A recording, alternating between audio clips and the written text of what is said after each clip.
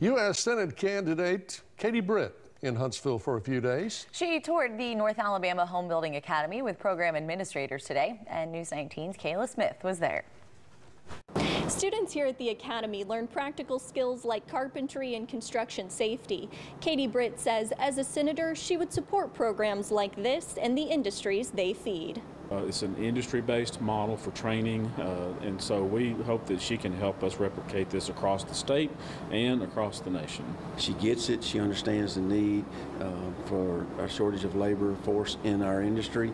Britt says she believes in a hands-off relationship between government and business. Instead, she says she favors supporting programs that offer skilled-based workforce training. Being a partner to something like this is critically important to our continued success and to giving people a pathway for opportunity.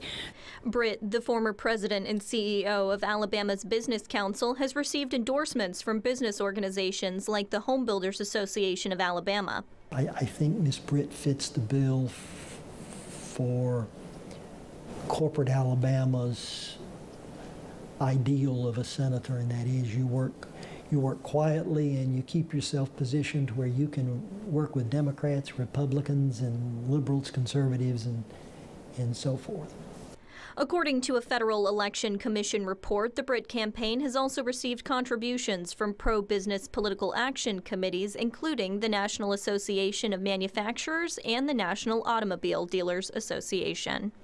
With 90 days left in her primary campaign, Katie Britt will continue her tour of Alabama. The primary election will take place on May 24th.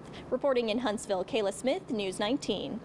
And for more information about the upcoming primaries and voter registration, just go to WHNT.com.